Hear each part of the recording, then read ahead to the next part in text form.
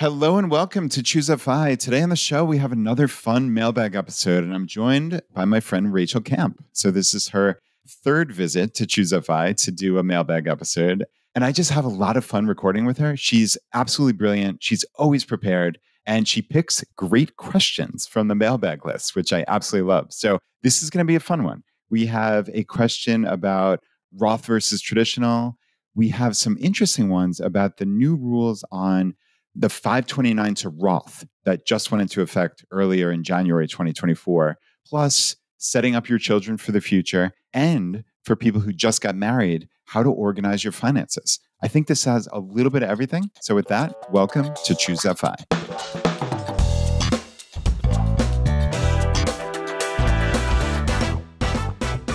Rachael, always good to have you here. So good to see you. Thanks for joining me. Of course. Thank you, Brad. Love being here. So happy to be back a third time. Yeah, this should be fun. So I forgot to say, of course, that you are a CFP, and I really appreciate all the detail you put into this. It really, really makes for great episodes. So thanks again.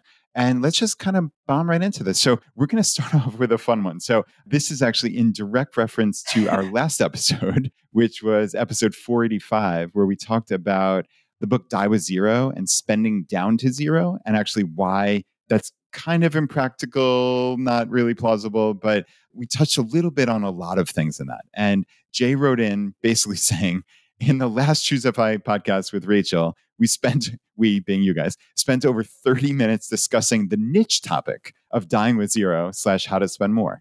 Not irrelevant to the FI community, but it was at the expense of the next and very relevant topic of Roth versus traditional. That discussion was rushed with basically, quote, "It depends." Yes, it does, but I'd like to see you spend the 30 minutes or more needed to tease that out. So Jay, obviously, wonderful question, dripping with sarcasm. It's great. And he meant well. I'm sorry, Jay. we let Jay down. Yeah. So I did challenge him and say, let's be frank here, safe withdrawal rates and trying to get that right and understanding sequence of return risk and how we think about a holistic life and your money.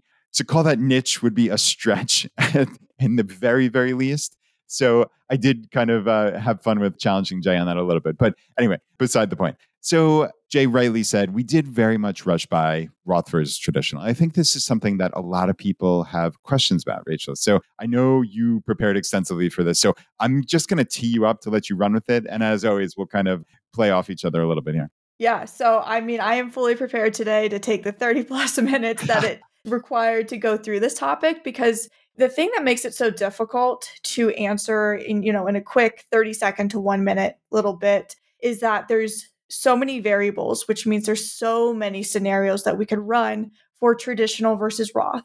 So just to set, the context for this discussion, what we're trying to accomplish here is essentially tax arbitrage. What that means is we're trying to profit from a difference in tax rates. So I'm sure Senator Roth was not aware of the debate that would ensue when he introduced the Roth account back in the 1990s. But as a result of having this other option, it has been a really fierce debate on which is the premium account. So the idea is simply, if we have an idea of what your future tax rate will be, then we can figure out what you should do. So traditional, we'd want to contribute to a traditional account, which is pre-tax money going in. This is where you're avoiding the tax today, you're paying the tax later. So you'd want to do traditional if your tax later was going to be lower. So we're avoiding today when tax is higher. We want to pay later when tax is lower. That's the idea. And then Roth, of course, would be the opposite. If tax is lower today, we want to pay that today. We want to avoid it when it's later. And the thing that I think confuses a lot of people is that if tax rates actually stay the same, meaning you're in the 25% bracket today, you're in the 25% bracket later, it doesn't matter which one you choose. So that always confuses people because they bring up would you rather pay the tax on the seed or the harvest? Yeah, assuming that has the impact. But it's very important to start this conversation with understanding that if tax rates stay the same, then the result, whether you do Roth or traditional, is the exact same. Yes. So you could see me. You almost stopped there for a minute because I was jumping out of my seat. This is the single most important thing that everyone understands. Like you said, like on the seed, right? So a lot of people think, oh, I'll just do the Roth and I'll pay my little bit of tax now. right? It might be 12% or whatever, X percent on a $6,000 contribution or something. That's minuscule. That's only $700. That sounds like a tiny amount versus, all right, I'm going to take the tax deduction now in a traditional, but then when this is worth millions of dollars 5 decades from now, I'm going to have to pay so much in tax. And the wild thing is when you run this side by side, as Rachel so astutely said, it's literally the same number. Yeah. If the tax rates stay the same, if, right? Mm-hmm. So this is clearly, as a starting point, as Rachel said, a tax arbitrage play. So this is, will it be higher or lower than it is now? And obviously there are a lot of considerations. There are more considerations for people in the FI community. But at its heart, if the tax rate is the same, it's the same answer. Don't delude yourself into thinking otherwise, basically. Yeah. So now that we have the understanding of how the math actually works, we can bring up, the variables that people always bring up, which is the number one I hear is, what if tax rates change? And most of the time I'm hearing, what if they increase? Because yes, when it comes to marginal tax brackets, we are in historically low tax rates currently. So we can look at that and say, well, I believe tax rates may increase in the future, so I'd rather pay it on the Roth today. That's fine, but we also have to consider tax law changes. So the tax that you actually end up paying is not just dependent on your marginal tax rate. What we're really looking at is effective tax rate. So that's what you actually end up paying, on your taxable income. And yes, that's impacted by your marginal tax rate, but it's also impacted by tax law. So what I mean by that is things like deductions. So what a lot of people don't realize is that as tax rates change, and as they've been higher in the past, there was also differences in tax law. So there was also an increase in deductions when tax rates were higher. So if we actually look at historical effective tax rate, which is what you're actually paying, it actually has stayed relatively stable historically. So meaning during the times that tax rates increased, there was also an increase in the deductions that you can take. So we have to consider both when we're thinking about the future. Sure, marginal tax rates may at some point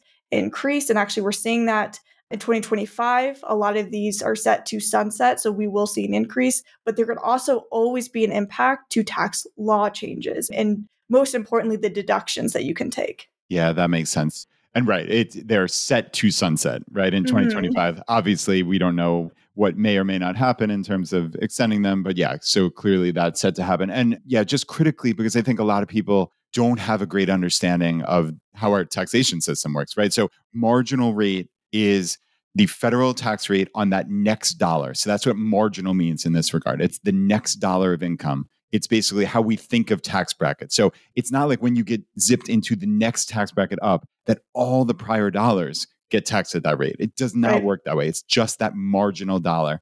Whereas effective tax rate is basically saying, okay, at the end of the day, I'm paying, let's say, $5,000 in federal tax.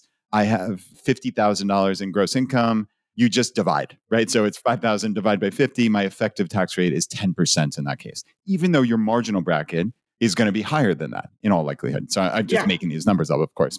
So it's very, very important to understand those general concepts, especially as Rachel goes through this. Yeah, and I'm just pointing out a few variables here that impact the decision. So tax rates, tax laws. I want to mention a few of the other ones too. So RMDs are a big variable. When I look at a lot of studies or scenarios that people run, one big thing they leave out is RMDs. And RMDs are required minimum distribution. So when you have money in a traditional account at a certain age, right now it's age 75, you are forced to start taking withdrawals out of that account. That is calculated by the IRS. It's not your decision. They tell you how much you have to take out of your IRA. And of course, we know, everything taken out of your traditional IRA is taxable. So at some point, we're going to have that forced tax bill. So that's a consideration you have to make when you're thinking about traditional versus Roth, is at a certain point, you might be pushed into a higher bracket because of these RMDs. And your Social Security might be taxed higher as well. So Social Security can be taxed up to 85%. What that means is not an 85% tax rate. It means 85% of your Social Security becomes taxable. So for simplicity, let's say your Social Security is $10,000. That means you'd be paid tax on $8,500 of it. So that's just to mention a few of the other variables that you have to consider. There's Roth conversions, which are often left out. That's something that you can do when you retire early, is transfer from traditional to Roth accounts. There's inheritance. There's the age that you retire, the state that you retire. There's your tax filing status. So if your spouse dies at some point, that will have a big impact on the numbers. Or if you get married, that has a big impact on the numbers. So I just want to set the stage for how difficult this is to run in a narrow scope and in a clean experiment, because one variable and all the numbers are thrown off. And one of the biggest ones is if you get into retirement and you have the unfortunate scenario where your spouse dies, that completely throws off the numbers, and nobody plans or wants to think about that. But it just shows how sensitive this experiment is. Now, I do have a framework for it, but I just want to set the stage for it first.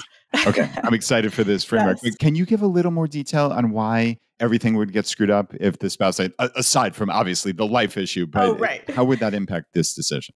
Yeah. So your tax filing status, you're single or you're married filing jointly. So what happens is if you're living off a $200,000 income and you're married, your tax bracket is going to be lower than if you're living off $200,000 in income and you're now filing single. Your tax bracket is really going to increase. Okay. That is exactly what I wanted to know. So, right. Not only would the standard deduction be dramatically smaller, right? Because it's single as opposed to married filing joint, but the marginal tax brackets are totally different for people who are single versus married filing joint. So, okay, awesome. All right. So there's our framework. Yes. Let's dive in then.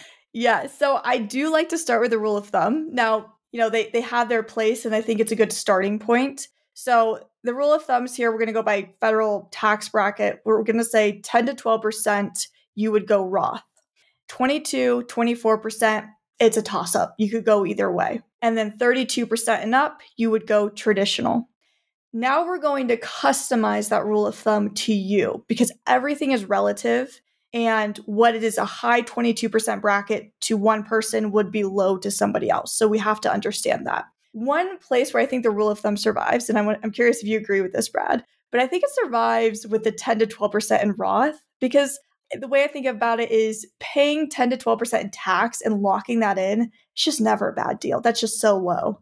Yeah. It would be very, very hard to pass up at 10 to 12%. So, right, like what we're saying in essence is the only value of a traditional IRA. So it's like the opposite way of looking at it, right? So the only value of the traditional IRA would be, since you're only in a marginal bracket of 10 or 12%, the traditional IRA would only be worth 10 cents on the dollar or 12 cents on the dollar. So it's minuscule. So that might suggest, okay, again, this is a tax arbitrage play, right? So if I can lock in the Roth and just pay 10 cents on the dollar or 12 cents on the dollar, maybe I want to do that now. Most likely I want to do that now and then get it tax-free for all eternity in essence. So yeah, I mean, Rachel, it would be very hard to argue with that. I think, part of me, and we'll talk about this later after you go through your framework, but part of me says some of the real fun with the financial independence community is like, okay, if you do this right and you pay off your mortgage, you don't have car payments, your life just doesn't cost that much,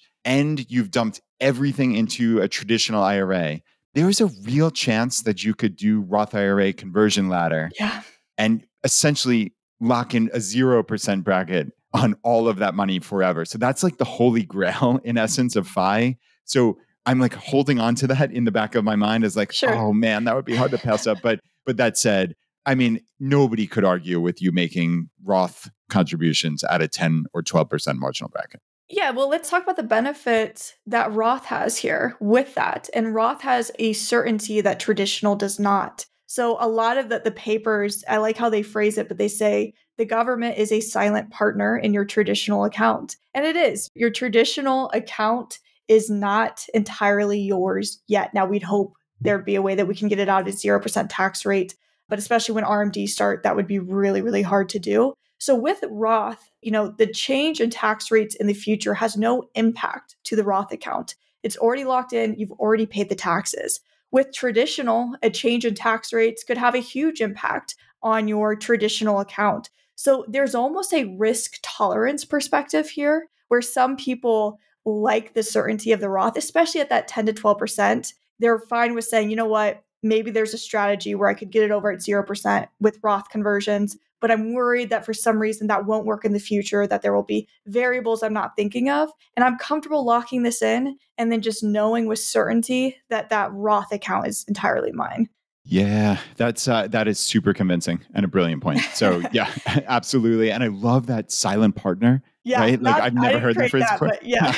Well, just pretend you did, Yeah. because frankly, that is awesome. And yeah, I mean, it's true. And it's funny because when you think about, hey, what is my net worth? And when you actually have a lot of it in traditional accounts versus Roth, I mean, at the end of the day, your true net worth is very different, Yeah. which is kind of funny in that we don't think about that in the FI community all that much. So just a total sidebar. So Jay, we're really diving in here, I promise. But Yeah. going Hope you way back to the appreciate it, original Jay. question. Yeah. Right. Okay. So important sidebar, but yeah, keep on rocking and rolling. Yeah. So let's customize the rule of thumb to you. I think one thing that's always left out of these, rules of thumb is we're not paying attention to where you are in your life cycle, where you are in your career. That's really important. And nobody who, is on a podcast or is talking, on a blog, they have no idea about your situation. You are actually the best person to understand your income and where it's going. So that is really important to consider here. Feel free to take the reins and give yourself an idea of where it's going. So I gave the example earlier that 22% might be one person's low bracket, might be another person's high bracket. So it's important to consider where you are in your career. If you're in that 25 to 34, you're still kind of in the beginning stages. We saw that the biggest jump in income happened when you went from 25 to 34 to 35 to 44. And that was about a 20% jump in income for Gen X and millennials that they saw. So pretty big jump in income. So it's important to remember, am I just starting out and maybe I'm at a lower income and I can see the trajectory to a higher income? Or am I in my peak earning years and I don't really see that I'm going to be jumping up into another bracket? So to give an example, if you are 25 and you're already in the 22% bracket, and you can see, your peers who are older than you and maybe have an idea of the income they're earning and the income that you could get to, 22% might still be low for you. So that 22, 24% is very situational, and you might see that as low and want to lock in the Roth. If on the other hand, you're at the 35 to 44 age, you're in peak earning years, or even, older than that, and you know that you're in your peak earning years, 22% might be your peak, and that might be a time for traditional. That's why it's very situational and why you're the best person to decide this is, do I think I'm in my peak earning years? Do I think I'm just starting out? What's a high bracket for me? What's a low bracket? You can really look at historical earnings and start to understand that for yourself. Yeah, I like that. So look at historical earnings, like you said, for your industry, for your company, for peers, et cetera, and try to get a sense. But I guess I'm a little bit curious about this, where you are in this like life cycle, in essence, of your job. So let's just say that first example where you said 25, they're already in the 22% marginal bracket. And we're kind of presupposing they're going to make significantly more, let's say, when they're 35, 45, et cetera.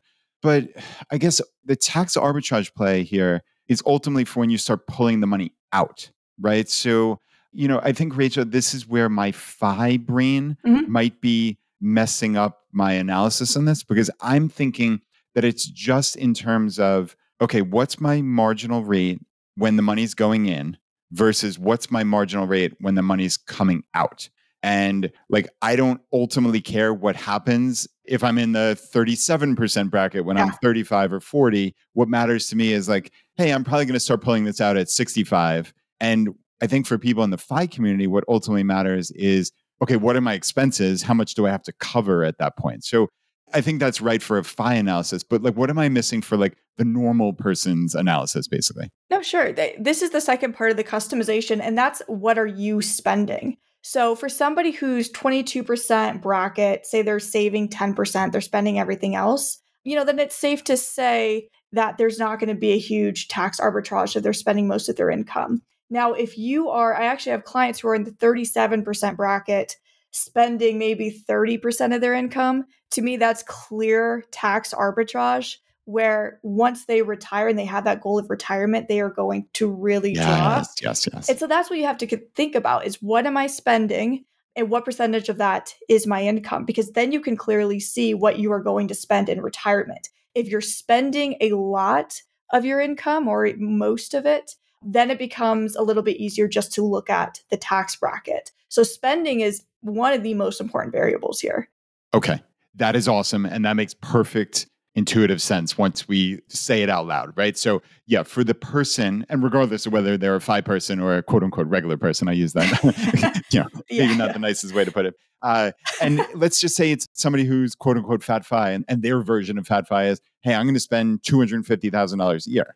Well, that money has to come from somewhere, especially when there's no income coming in, right? So that means pulling out of a retirement account in all likelihood, if you have exhausted your brokerage accounts at that point. So, right, then that's where Rachel's analysis of kind of that peak earning, because it's really peak spending, right? It's really what is your spending that matters more, because that's what you have to pull out, basically. And if it's pulling out of a traditional account, all of that is going as ordinary income on your tax return. Right. And, this is kind of the way that you can decide it based off of a normal, regular year for you. But the most important part of this framework, and this was a study done by Michael Kitchis. I reference him a lot. I'll send over the link so Brad can put this in the show notes. But he essentially found that the biggest impact to your wealth when you look at traditional versus Roth is not doing this, 22% is Roth and 37% is traditional, but it is jumping on the extreme years.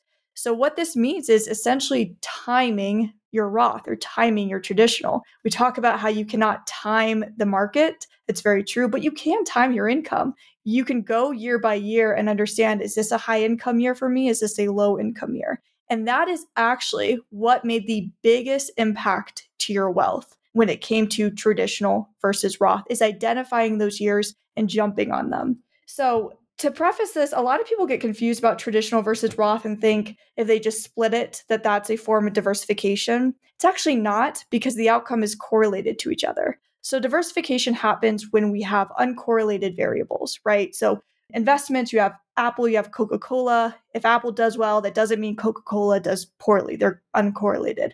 But traditional and Roth, the outcome is correlated. If traditional wins and does better, that actually means Roth loses. So it doesn't mean that you can't split them, and we can get into that in a second, but it does mean that you can look for timing opportunities. That would be times where your income either shoots really high up or drops dramatically. So I actually have an example of this in my life. Now, I was doing traditional in the beginning of my career. That was probably a mistake. I wish I would have gone back and done Roth. So ignore that mistake. But when I left my 9 to 5 and I went to become self-employed, my income plummeted. That was a year with really low income. So I actually not only did Roth, but I did Roth conversions because I was capturing at a really low tax rate.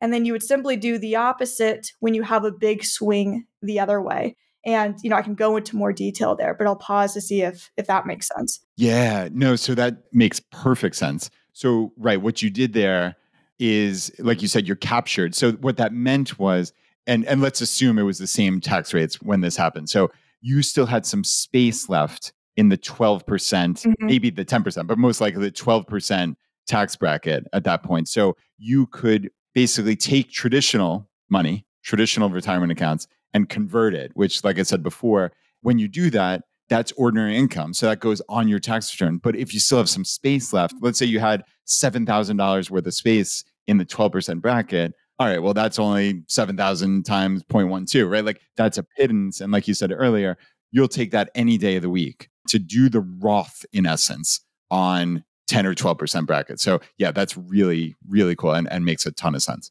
Yeah, and you can kind of figure out the points in your life where this happens. Maybe there's certainly going to be people out there who have a pretty steady income and it just steadily increases. But with a lot of my clients, I've noticed that there's more opportunity than maybe you would think. So just had some clients who one spouse is leaving their job and she is going into self-employment. That's a big drop in income. They've been doing traditional. They're going to switch to Roth for that year and then just pay attention to the income. Any time where you can identify a 10% swing in the tax bracket, that's a pretty good return to jump on for a tax rate change. And so when we look at tax brackets, most of the time we're just increasing by 2 to 3% between brackets.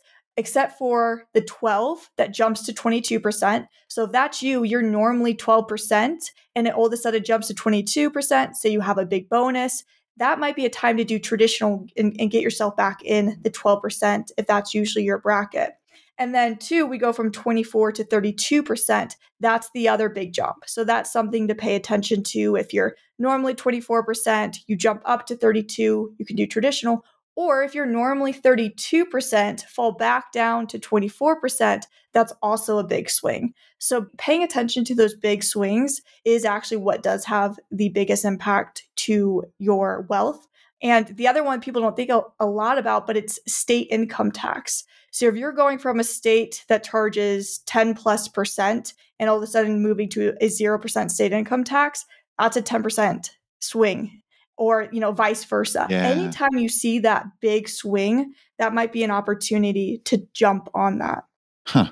Yeah, that is fascinating. And I assume, and there's no way, just like we can't give personal advice to the 100,000 plus people listening to this podcast, there's no way that we can talk to the rules of all 50 states. So, right, we'll leave that to you to do your own research. But conceptually, it's important to think about. So I imagine, Rachel, and I'm taking my CPA's hat off because I'm not in practice at all, but I imagine there are different rules depending on the state and how they tax certain things. So again, we'll leave that up to the listeners to look into, but very, very important. So, okay, this is wonderful. I'm following along. So where are we going from here? Yeah, so that's what I would say is the biggest thing is you first have to understand where's your tax bracket normally, where's the big swing in the tax bracket, what am I spending, what percentage of my income, and then jumping on those big changes and going all Roth or all traditional in those years. Now, I think it's fair to say 10 to 12% Roth, 22 to 24% when there's no clear direction and you don't have a big swing, then you can actually split the contributions. I don't think that's a bad idea. And then 32% plus, I think it's fair to say traditional most of the time, unless you're one of those people who is 37%, anticipates always being in a really high tax bracket, and you actually see 32% tax as an opportunity to go Roth. That's the way that I think about it. But I also want to make sure that, just because I say Roth and traditional is not diversification, it doesn't mean that I don't advocate for contributing to both accounts. Because the end result here is that when we do fully retire or move to part-time to take a step back, we want full control over that marginal tax rate in retirement. And if we're 100% traditional, we have no control. If we're 100% Roth, we might be missing out on opportunities to fill up that lower tax bracket. So it still comes back to this mix of traditional and Roth and taxable. It's just a matter of when do we jump on that opportunity. And the big one I haven't mentioned yet is that when you retire and your income drops, that's a great time for Roth conversions and to get money over in a low tax bracket. Yeah, and that is huge. And for anybody interested in more info on that, you can just Google Roth IRA conversion ladder, choose FI, and we have a couple of case studies from a handful of years ago, but they're very, very relevant. The conceptual framework is the same. So that'll be outside the scope of us going into the precise mechanisms of the conversion ladder. But yeah, I mean, Rachel, that's what I talked about before, which is, oh, wow, there is, especially if your income is zero and you have then this standard deduction, let's say you're married filing joint, and who knows what the standard deduction will be then, it'll be probably $40,000 or something. Assuming you had $0 of income, and again, assuming it's a $40,000 standard, you could pull $40,000 out of, convert $40,000 from a traditional IRA to a Roth IRA and basically say, okay, government, please tax me. But then you get this standard deduction and it wipes it down to zero. So it is a $0 taxable event, which is, I mean, that's, again, the holy grail of FI, basically. Yeah. I'm really curious, Brad, your approach to this. So that's kind of the framework, and it's designed for you to sit down and customize it to yourself. And I hope that's enough clear direction to do so. But I think really the overwhelming point is outside of these extremes, 10 to 12% Roth, 30 plus percent traditional, it's such a close toss-up that the more impactful thing that you can do is to jump on the years where there's a big change in income.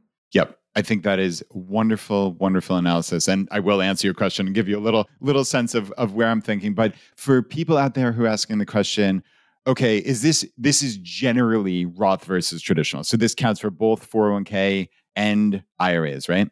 Yeah, so we didn't clarify that in the beginning, but we have Roth and traditional 401ks, Roth and traditional IRAs. And actually, this is a good point where most of us are forced into some combination anyway. So even if you decide I want to do traditional 401k and you do that up to the maximum, the limit, then we have our IRAs available to us, but most of us cannot make a deductible traditional IRA contribution anyway. There's income limits for a deductible IRA contribution, and most of us are above that. So as a result, then we have the Roth IRA, and again, that has income limits, but we can do the backdoor Roth. So a strategy I really like is a traditional 401k, combine it with the backdoor Roth. Or if you like the Roth 401k, again, this is another forced split scenario here.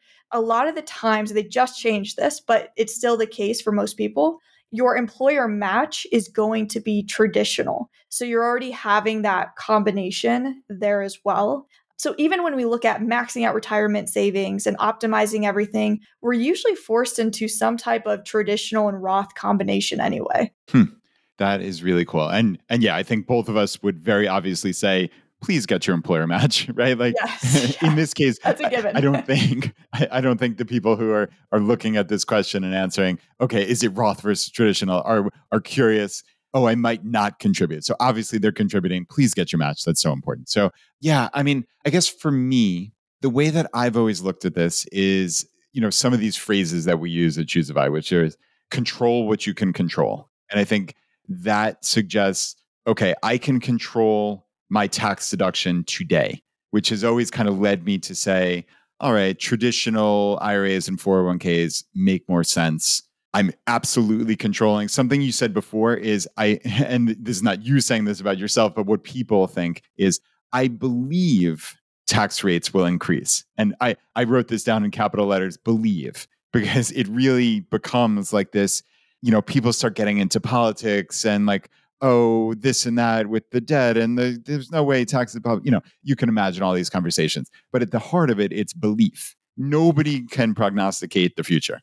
And you can look and say, all right, we have historically low marginal tax rates, yada, yada, yada. That makes sense. But like you so wonderfully went into, like, okay, there's some give and take here in terms of, all right, when the marginal rates are much higher, well, then maybe there are larger deductions and things like that. So it's not like a fait accompli that it's like a guaranteed tax rates are going to go up. It is belief. And they may go up, they may go down, they may stay the same. I have no idea. So that's why, like, I've always leaned towards control what you can control.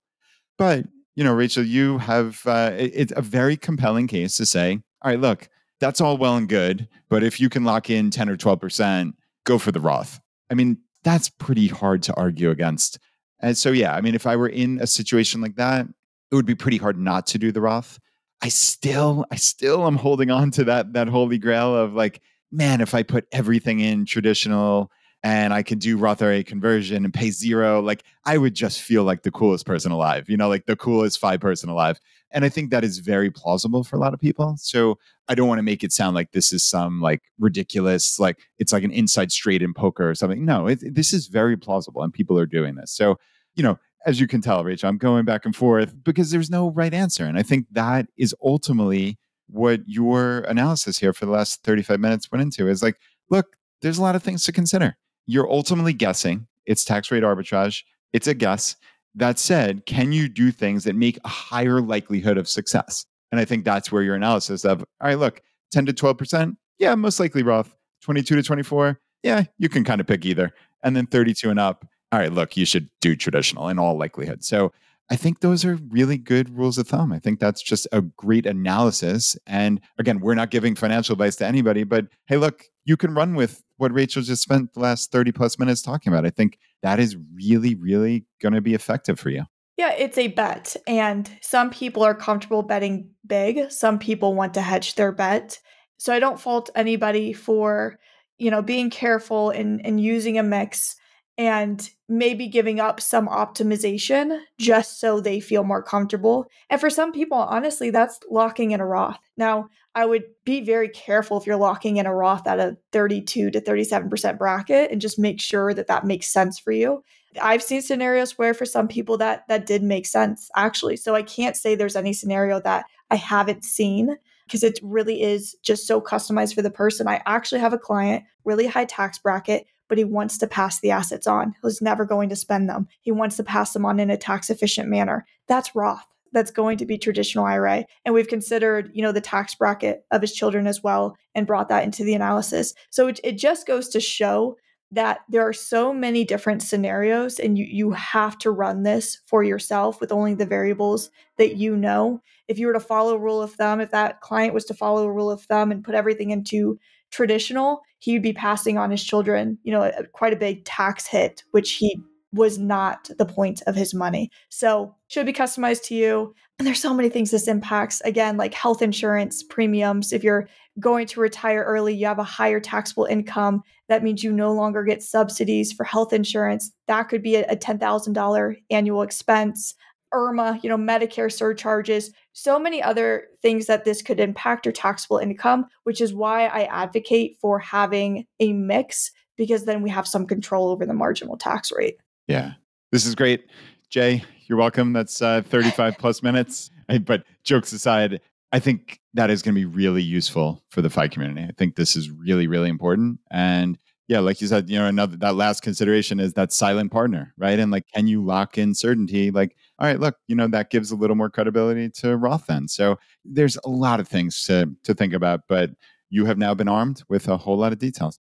All right, Rachel, let's move on. We got, I guess, two very, very similar questions about this new law that you told me went into effect January 1st of 2024, where basically 529s can be converted to Roth IRAs up to $35,000. Now, both Jacob and Chloe sent this almost identical questions in. So this is something that I don't know a ton about. So I don't know if the 35K is a lifetime thing. I can't imagine it's annual.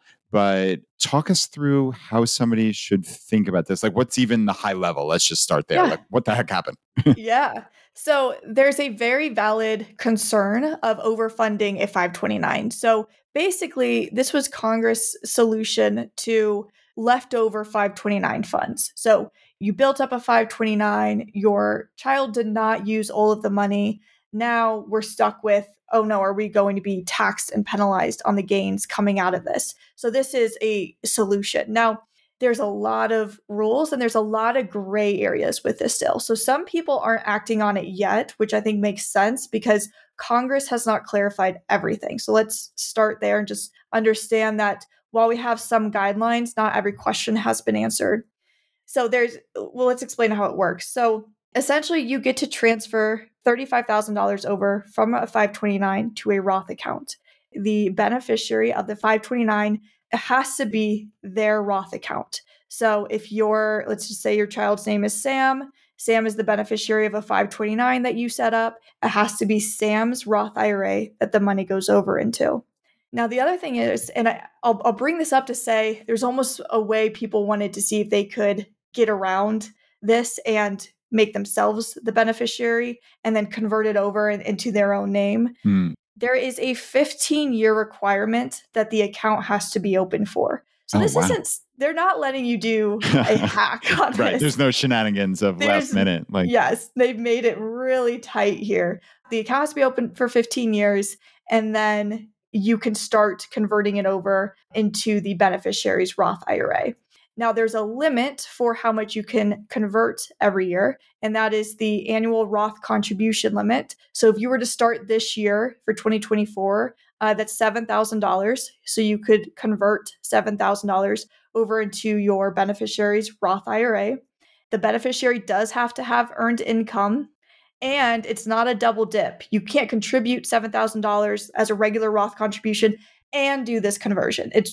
They add up together to the $7,000. Oh, interesting. Okay. Now, do they have to be able to qualify for a Roth IRA as it is, or based on income and such, or is this outside the scope of that? No, this is the weird thing. They have to have earned income, so your child has to make at least 7,000 if you want to do the full conversion, but income limits don't apply. So, normally there is a phase out for Roth IRA where if you make a certain amount of money, you cannot contribute to the Roth. As it states today, those income limits do not apply to this conversion. So Okay. hypothetically, your child could make $1 million and you could do this for them. Okay.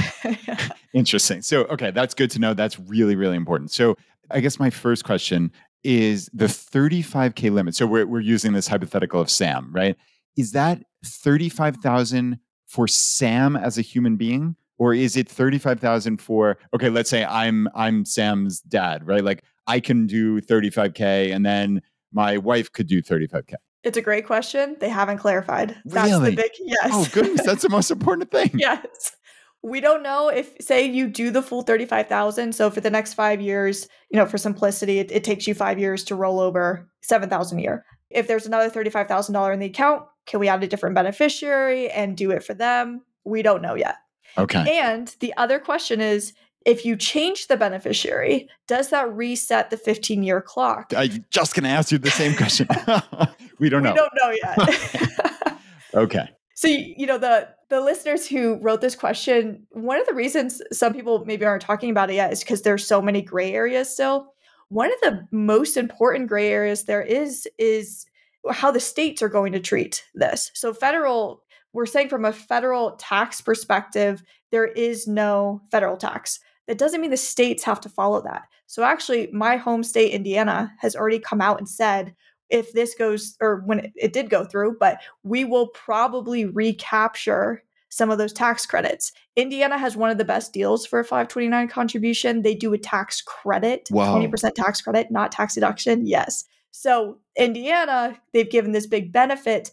They're saying, we're not fully on board yet. We might recapture those tax credits if you do this. Yikes. Because, right, in essence, they are incentivizing college savings, right? So That's why they set this up as ultimately states could do tax deduction or tax credit, but that's why Indiana is really saying like, oh man, we really care about this. We're going to give you a tax credit. So for the listeners, the difference here, tax deduction just kind of comes out of your income. So let's say, like we were talking about before, let's say you're at a 10% marginal bracket, right? A $5,000 tax deduction is only worth $500 to you if your marginal rate is 10%. Whereas a tax credit is a dollar for dollar reduction in your tax liability. So let's say you owe $2,000 of tax liability to the federal government and you got a $1,000 tax credit. Poof. In this case, half of your federal tax liability is gone. $1,000 is gone. There's $1,000 left. So you can see a tax credit is worth vastly more than a tax deduction. Yeah, and Indiana is essentially saying here, we gave you that tax credit in past years, but if you're going to do this, we might take it back. Yeah. Now, it hasn't gone through yet, so you have to look at how your state is going to treat this. But that's a big unknown, is if the states will follow suit and consider this a tax-free conversion or rollover, or if they are going to, enact some tax on this. Now, the other caveat here is another little rule for this is that you cannot convert over earnings from money put into the account in the last 5 years. So we have to separate out those gains on contributions from the last 5 years. Who's tracking that? I have no idea. I don't think anyone has come out with a good way to track it. So they're trying very careful, and it makes sense for people not to try to use this as a way to get more money into Roth accounts. When their intention was never to save for education, they're trying to make it because there is a risk of unused 529 funds. They're trying to give a solution to that, but they have to make it so airtight so nobody is using it for other scenarios. That's why we have all these little rules with it. And that certainly makes sense. So, let's actually look at prior to this. So before this 35K thing came into existence, I guess let's clarify, when someone pulls money out of a 529, what's the tax on that? So like for both federal and state, like what are the ramifications of, okay, look, I put in $5,000 a year for my child's first 10 years. So I made $50,000 of contributions. Let's say hypothetically it doubled. It's worth $100K now. And I have $100,000 529 and I have to pay 25 grand for year one of freshman year of college. Like, what happens in terms of like mechanically from there? If you're taking money out for education expenses, tax-free, you're good to go. If you're taking money out for anything that is not an education expense, you are taxed and penalized at a 10% penalty on the gain. So your contributions, you can always take back out. They're not going to be double taxed, but it's just the earnings of that money where there is that penalty and that tax that you will pay. Gotcha. Okay. And right, when the money went in each year, so that $5,000 in my hypothetical, you would have paid tax on that for federal, right? And then depending on the state and what the maximum state tax deduction is, you might have paid zero or minimal state income tax, right? Correct. So each state has their own rules. We already mentioned Indiana, which has a state tax credit. Most of them I see as a state tax deduction, and we're usually looking at limits at 10 to 15,000 for a married couple that you are allowed to deduct for state income tax. Some states don't have any deductions, don't have any benefits for using a 529. So you just have to look at it on a state by state basis. Okay. This all makes sense. And like you said, there's still a lot we're waiting on. So I think your analysis of that was right, that like a lot of content hasn't been created around this online because it's just tough. It's tough when we don't have the answers. So we're excited that this exists, but like you said, it's not some like hack. There's no, unless you're playing some crazy long-term game of like, okay, look, 15 years from now, I'm going to be able to do this at a fairly small amount at the end of the day, 35 grand. Like if you're planning 15 years in advance for like a kid who's maybe going to get scholarships and not need this, and so I can do this for 35,000, it's probably not worth the return on hustle there. But that said, I don't think most people are doing this. So for people who are concerned about oversaving, this can really make the difference, especially if it's going to be maybe 35,000 per account per beneficiary. Right. Like I'm thinking about myself, right? We will say, yeah, nobody knows. But like I have an account for each of my daughters. My wife has an account for each of our daughters. So are we going to get 135,000 per both of them, or are there going to be 435,000s in essence? So we will see. Yeah. It's the first year that this went into effect. So they should be issuing guidance soon. We should be able to have a little bit more clarity, especially if they want people to use this. But we don't have those answers yet. I think if you're in a scenario where you've had an account funded for 15 years, it's been at the same custodian, you just want to same beneficiary and you want to transfer it over, and it seems like your state is okay with it, that might be the scenario where you can feel comfortable doing it now. Anything outside of that where you change the beneficiary or you don't want to do it if you can only do it for one beneficiary, that we have to wait for guidance on. Okay. That makes sense. And like you said a few minutes ago, this is subject to the annual Roth contribution limits per year, and the beneficiary has to have earned income over the amount that is converted, right? Yeah, whatever you're converting. So if you want to convert 4, they have to have 4,000. If you want to do the full 7, they have to have at least 7,000 in earned income. Right. So this is not something, there's no gaming this. So I like that, which is great, right? Like that this was obviously there's some gray area here, but hopefully they'll figure it out, and we will be back on a future mailbag to update it. So I think that was great. Let's move on to the next question. I guess while we're talking about 529s and I guess potentially college and children and such, Kelly wrote in, my wife and I have 3 girls, 7, 4, and 1, and I've got 529 set up already for all 3. My grandparents are at the stage of their lives where they're trying to gift as much of their wealth to family as possible. So for the past few years, I've been depositing that money into each kid's 529 account. The oldest 2 girls have approximately $100,000 so far in their account, which I feel is plenty at their age. I'm wondering what to do with the money this year. Each kid has a check for $36,000. Would you keep pumping it into the 529? Should we set up their own bank account? Can we deposit into my wife and I's account? And we can put it into a brokerage account, something better. So in essence, Rachel, question, like, what do we do? So this is clearly an enviable position, but Kelly is trying to figure out, like, where do they go from here? And also there's that interesting thing of the 36,000, which maybe we can touch on that, because there's gift tax rules, right? So I suspect that's why that arbitrarily seeming number of 36,000 is actually a very precise one. Yeah. So I guess we can address gift tax first. And this is where a lot of people get confused, but you can gift a certain amount, every single year. And the limit is 18,000 for 2024 for single, and then 36,000 for a married couple. Now, this is the confusion. That's not the limit. That's just the limit before you have to file a gift tax return. So a lot of people think, okay, that's what I can gift tax free. That's actually not true. It just means that if you gift over that amount, if you gift 40,000 to a grandchild, you now have to file a gift tax return because everybody has a lifetime gift tax limit. And so it's just going to subtract from that. So the 36,000 essentially is not subtracting from your lifetime gift tax limit, but anything above that would be subtracting.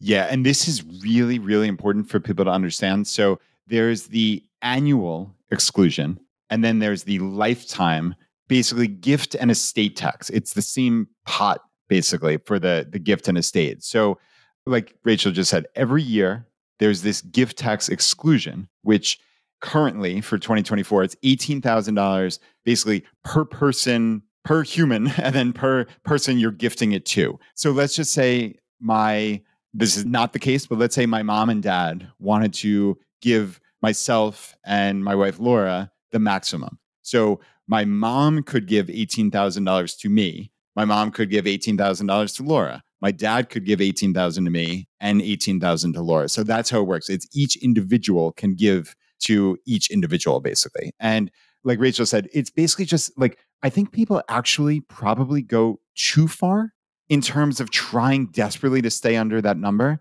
because realistically, then all that happens if you go over is it just kind of gets subtracted out of your lifetime estate tax exclusion, which currently it looks like, just from a quick research, in 2024 per individual, it's $13.61 million, or for a married couple, it's $27.22 million. So unless you're worried about having more than $27 million to give away, the gift tax and estate tax that you'll ever pay is $0. So it's actually just a record keeping issue. So, I mean, listen, if you have $100,000 to give away and you feel like doing it, nobody's paying any tax on this at the end of the day, unless you have more than $27 million. Yeah, estate tax is definitely one of those things where there's some weird fear around it when it applies to such a small percentage of the population. Now, granted, this is always on the chopping block.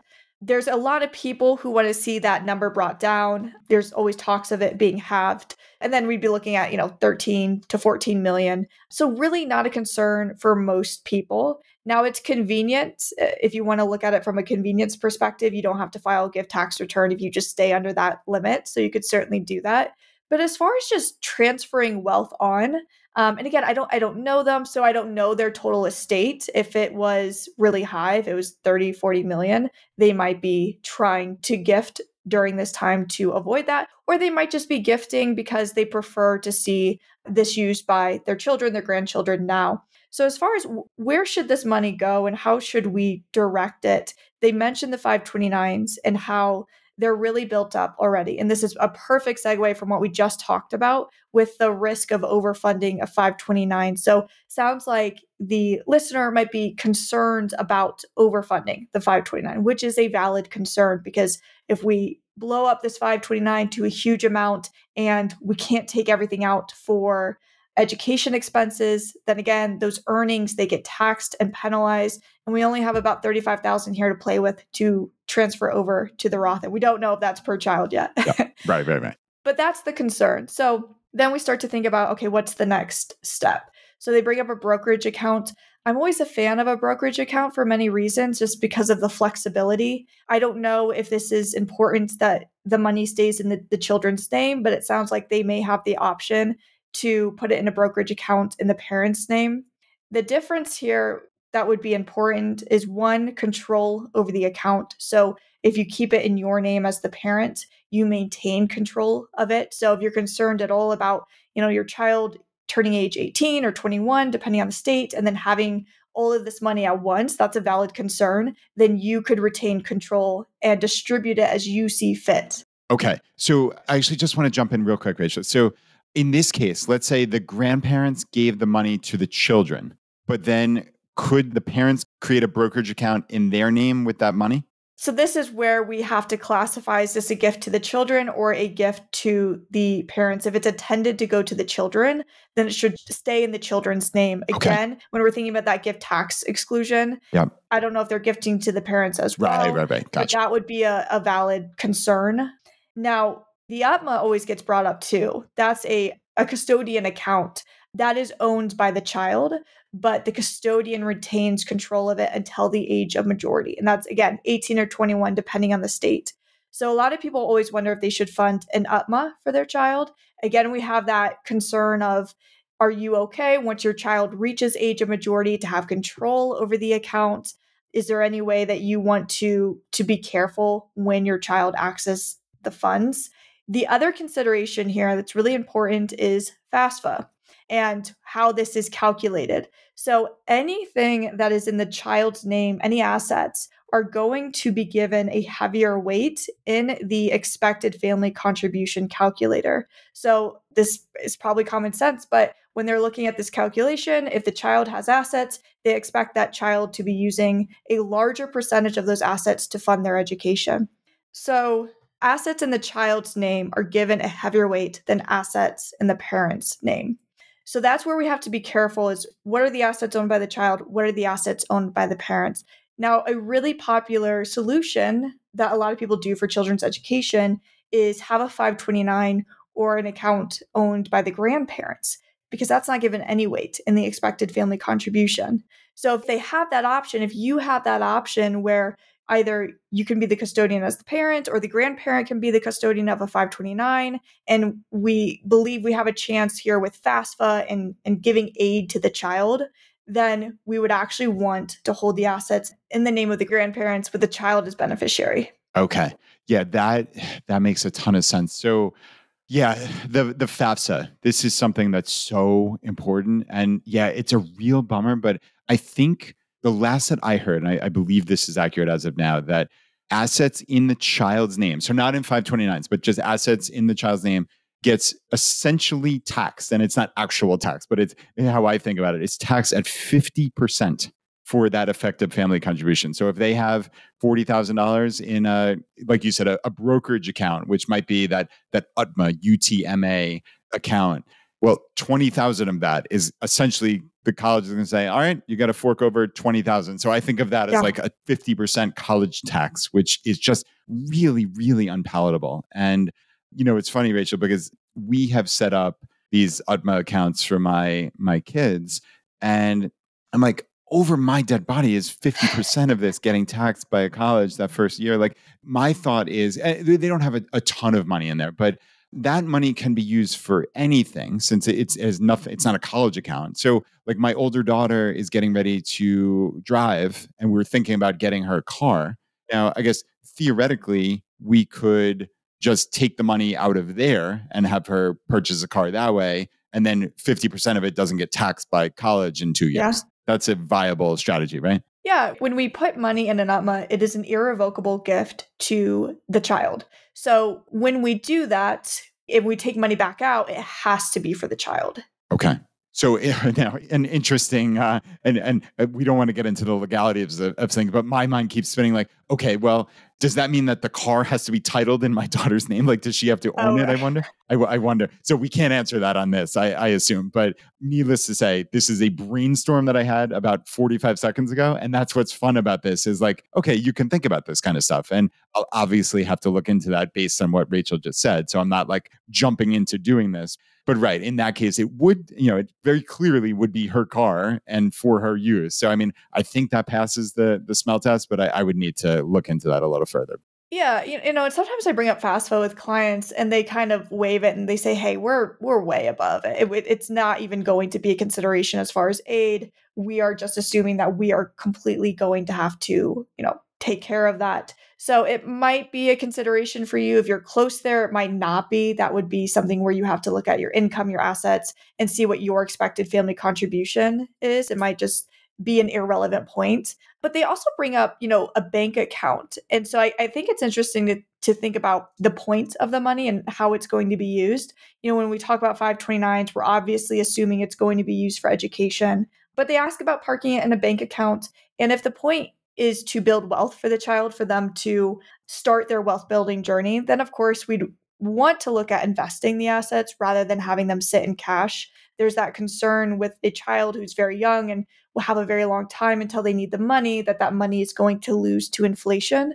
So unless that bank account was going to be used to spend the money immediately, I don't think it makes a lot of sense. But again, that's the question of what's the purpose of the money and how do we see our child using the money? Yeah. And in this case, Kelly's children are 7, 4, and 1. So like you said, I mean, if you were to start investing this and it compounds over the next 9 decades or thereabouts, like that's some real money. So another possibility is once they start having earned income, you can start putting money into Roth. So that can come, it doesn't have to be the literal dollar that you earned. Like it doesn't have to be that exact dollar bill. It can be any amount, but the limit is the amount that you have as earned income. So that's a possibility to do for this extra money. And yeah, I mean, I think just kind of going back to the general question is, yeah, I mean, look, you've got $100,000 in accounts for a 7-year-old and a 4-year-old. And just with compounding, by the time that 7-year-old is 18, if that money hasn't doubled, right? If it's not 200 grand, something probably went terribly wrong with the investment strategy, and similar or really more so for the 4-year-old then. So, I mean, for me, and again, you can never give advice. We don't know the situation. The student might be going to a 4-year college at $100,000 a year, and then maybe they are under saved. But for me, having 100K in an account for a 7-year-old and a 4-year-old for college, considering any uncertainty and are they going to get scholarships, yada, yada, yada. Like, and I think there are some mitigating factors for that. So as I say it out loud, like, I think there's potential ways that if you do get scholarships, there are some ways to access the money. Yeah. But nevertheless, is $100,000 enough for a 7-year-old and a 4-year-old in a 529? I mean, for me, yes. I think hard stop, end of story. I would then start looking elsewhere. And like Rachel said, you can set up a brokerage account. I know we have UTMAs, I believe, through Vanguard for my girls, and just start investing in VTI or something similar is what we did, and just kind of let it ride. And that'll be their account, and it'll revert to them entirely when at that age of majority. And yeah, I mean, just think of it as what would you do for yourself? That's how I would approach that, Rachel. Yeah, I think that's a great idea. I mean, again, with the 529, it's like the Roth versus traditional where we're almost betting here. And if we want to make a huge bet and say, well, I think my 7-year-old is going to go to med school and going to spend several 6 figures in college, and you bet big on the 529, they do that, you win because that's all tax-free money that's coming out. But the other scenario where that doesn't happen, where maybe they don't go to college at all, maybe they start a business, do something else, then we lose big. So I think for most people, we want to hedge our bets here. And most of us don't have that high of a risk tolerance where we're willing to bet that big. Totally agreed. And that's basically how we did it for our own girls. Is at first we started saving a lot, and then we're like, oh, I don't really want to have all this money in the 529s. I mean, we have obviously a significant net worth. So it's not like we went out and blew the money on dinners out or travel. Like we were saving the money. It was just in a different spot. So it was just more like we didn't want to get locked into something. So yeah, lots of considerations, but I think we thoroughly answered Kelly's question there, which is great. So, all right, I think we have one more. So this last question came in from Gopal, and the question is, I just got married and we both have our separate 9-to-5 jobs and our own individual bank accounts, checking and savings. Now that we are married, I want to know whether we need to create another bank account, like a joint checking or joint savings account. Should we get rid of some of our individual accounts?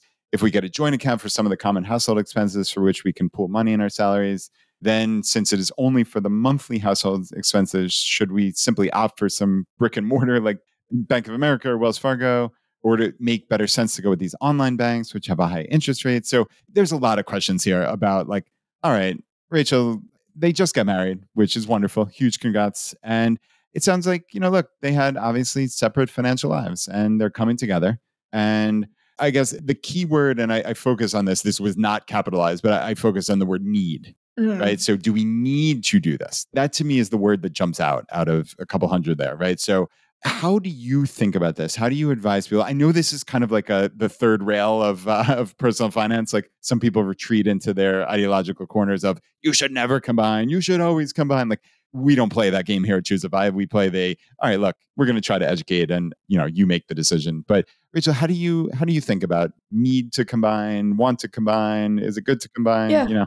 I think the strong opinions on this are always so interesting because to me, it's such a personal and a matter of convenience, really. What is most convenient for you and your lifestyle? If you decide that you like to have some separation where you like your own spending account, that doesn't mean you're not taking a stance in any way. Now, if you have a spouse where one of you is working and one of you is maybe a homemaker or taking care of your children, then I think that's a scenario where combining finances is often a good solution. But again, for me, it comes back over and over again to just what is convenient. And having these jointly owned accounts is very convenient because either of you can go to the bank or call the bank or, take money out. It's just a matter of, can you set up your financial lives in a way where it is convenient and organized for you? So, a common solution, a thing a lot of people do is just to combine everything.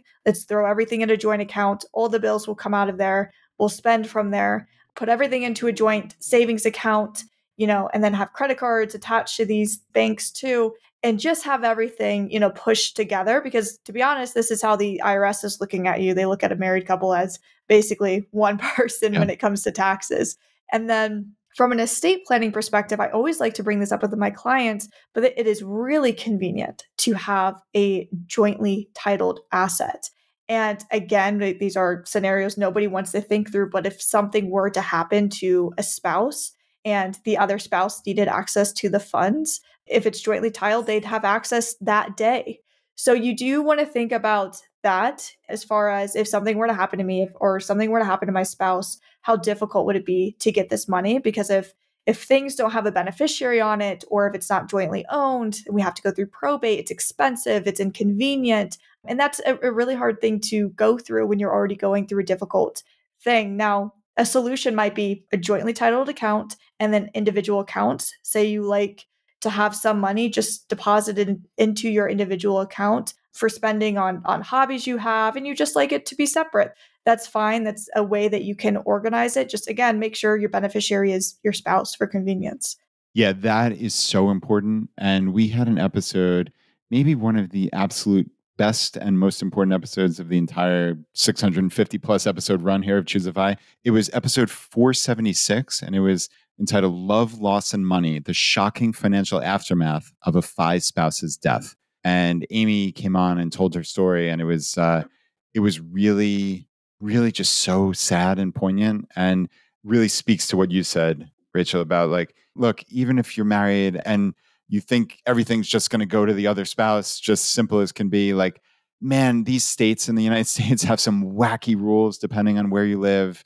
And just make sure you dot I's and cross T's. Like, make sure your beneficiaries are named explicitly and don't just assume.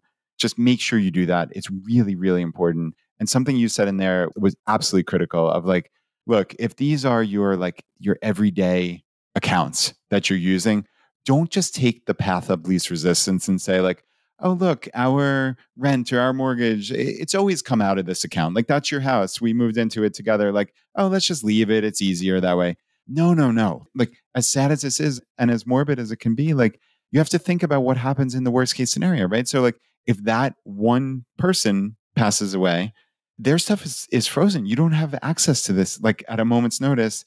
And then what happens? Like, could you imagine the stress upon like a shock death? And then you're worried about like, is the mortgage getting paid? Is there money in there? Can I transfer money in? Like, I can't do anything with this thing. Like, and the clock is ticking on this mortgage needing to be paid. Like, I mean, goodness, like I would say, and this is not, again, it's not like an ideological thing. It's just common sense. Like, let's just be smart about this. I wholeheartedly understand and agree with people having their own finances to some level. Like, do your thing, have your separate accounts, fund it with $50,000. I don't care. Like, do your thing.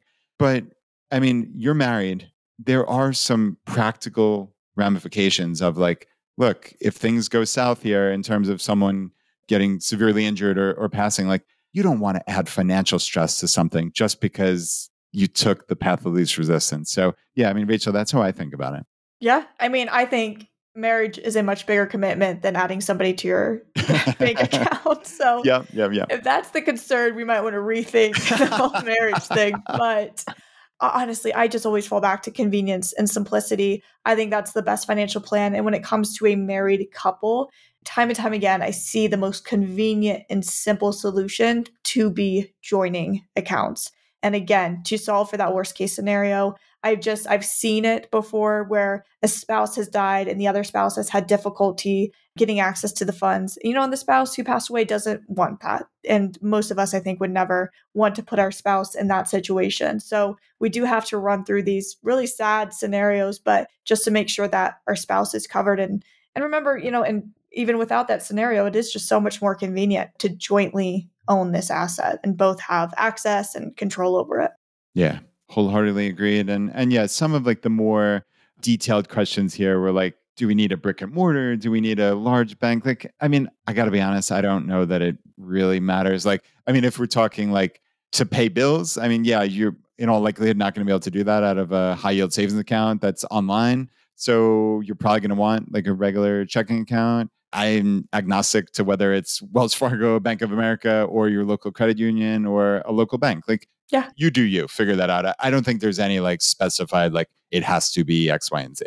No, I mean, I think this person will understand that checking, you don't really earn much money on, savings you do. So put the amount in checking that you need to cover your expenses and not much more than that. And then put the extra cash into savings in a high yield savings account where it can earn the interest. And then you're good. There's really not much to think about it beyond that, other than FDIC insurance, and make sure that your cash is insured too. Yes. Very, very important. So, all right. We just went through a whole assortment of interesting questions. I think that was a very thorough look through. So, Rachel, as always, I really appreciate you being here. And I know you have a lot of irons in the fire. So where, among the many places, where can people find you? Yeah, so my business is Camp Wealth. So I'm Camp Wealth at most places. Just started a YouTube channel, Camp Wealth, if you want to check that out.